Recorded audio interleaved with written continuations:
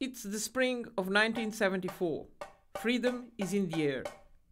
Upheaval in Portugal has placed Mozambique on the brink of independence. And it is in this climate of change, of hope and anticipation for the future, that AAI begins its work. While soldiers in Portugal were consolidating their revolution against the remnants of the country's right-wing dictatorship, AAI was in talks with liberation movement leaders from Mozambique and from Guinea-Bissau and Angola.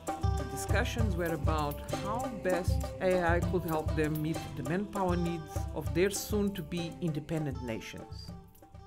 The euphoria of independence was soon overshadowed by its reality.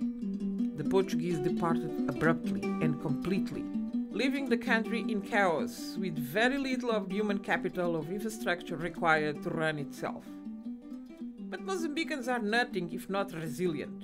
They have survived civil war, they have survived natural disasters, and with their eyes firmly fixed on the horizon where the sun rises over the Indian Ocean, they have made Mozambique one of the fastest growing countries on the continent.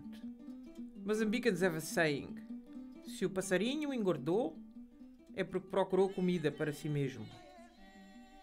If the little bird has got fat, it's because he found himself some food.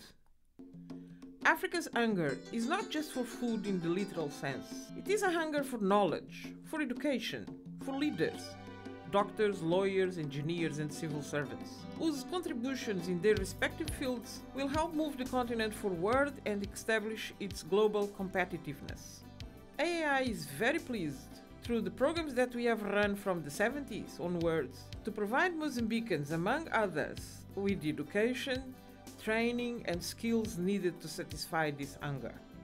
It is with pleasure that we introduce you to several of the little birds that have benefited from our work and continue to define our raison d'être.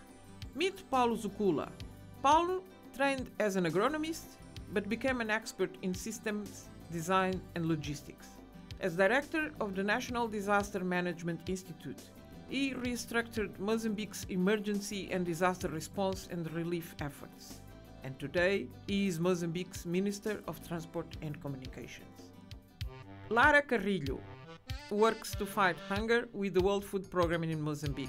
As the World Food Programme Vulnerability Analysis and Mapping Officer, she analyzes trends to predict food shortages, monitors the impact of food aid during and after natural disasters, and works with officials of the government of Mozambique to ensure food security.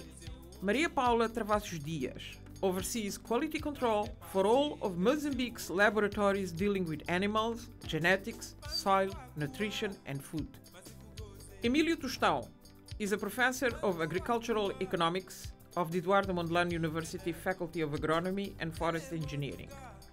Anabela Mabota helps poor Mozambicans farmers adopt effective methods and identify markets for selling their products. Lourenço Lázaro Magaia is a professor of mathematics at Eduardo Mondlane University. He also advises both the private and public sectors on how applied mathematics impacts everything from the manufacture of medicines to weather forecasting. As you can see, our little birds have not only found food, they are in full flight. To those who ask, but how can your country progress when it has so many problems? Mozambicans pose one question. A machamba acaba num dia só? Does the work on a farm finish in one day? Mozambique is not all that it needs to be, but AAI is helping Mozambique to get better every day.